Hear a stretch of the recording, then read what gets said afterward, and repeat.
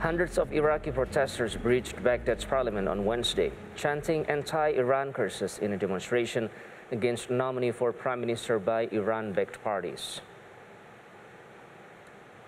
The protesters, mostly followers of influential Shiite cleric Muqtada al-Sadr, were seen walking on tables of the parliament floor, flipping through folders, sitting in the chairs of lawmakers, and waving Iraqi flags.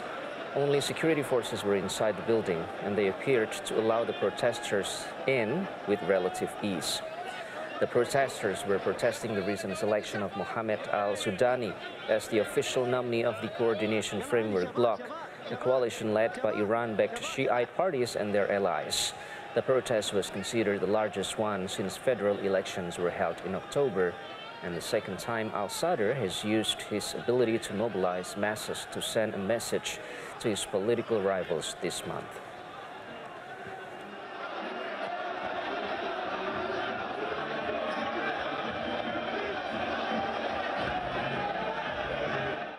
A group of Israeli peace activists and Palestinian protesters clashed with Israeli soldiers on Wednesday near the occupied West Bank town of Harris.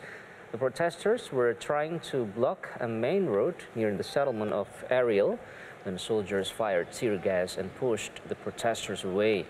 No reports of injuries due to the clashes. Most of the international community considers the settlements illegal and supports a two-state solution to the conflict. However, neither the United States nor other world powers have given Israel any incentive to approve such an arrangement. Israel says that Palestinian leaders have rejected proposals by previous governments that would have given them a state, and the country views the West Bank as the biblical and historical heartland of the Jewish people.